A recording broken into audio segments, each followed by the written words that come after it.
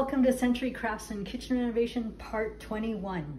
It's been 76 calendar days since demolition, or 30 days since the original promised completion time of May 12th. At this point, we've exceeded the schedule by more than 50%.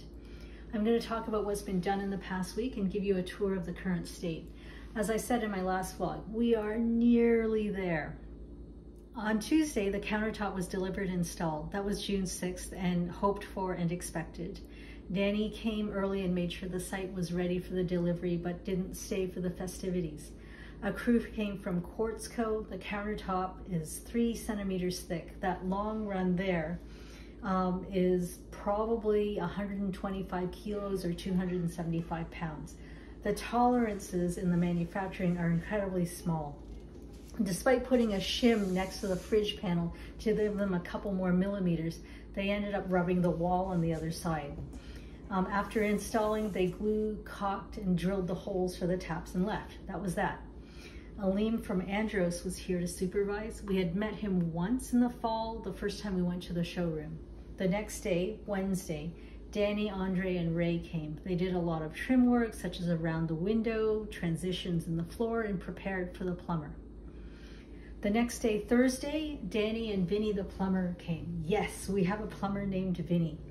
They reconnected the radiators, they plumbed the sink, dishwasher, and the fridge. The kids are super happy that the dishwasher is back in action. They've been doing our dishes by hand all this time. It was a good lesson for them in group projects.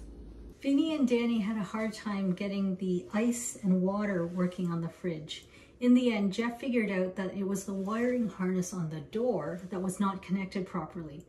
The fridge thought the door was open and there's an interlock that prevents the water from flowing. On Friday, Danny came back on its own to apply a second coat of paint and clean up. I want to show you how this stair turned out. So according to building code, risers should be no more than 8 inches. What we had going in was 7 7/8, so right about here.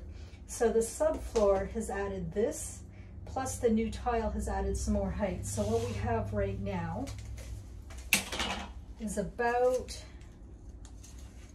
8 3/4 inches. So it's almost a full inch, 3/4 of an inch more than we had before. And I feel that additional height every time I go down the stairs.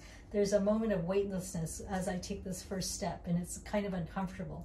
I've also seen my son trip on this stair multiple times.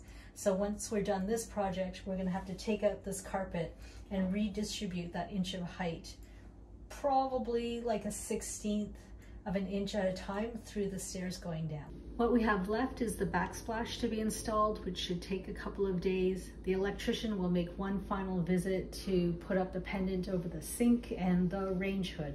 That should take a day. Finally, Andros needs to come and look after their punch list. Let me show you a few of the items.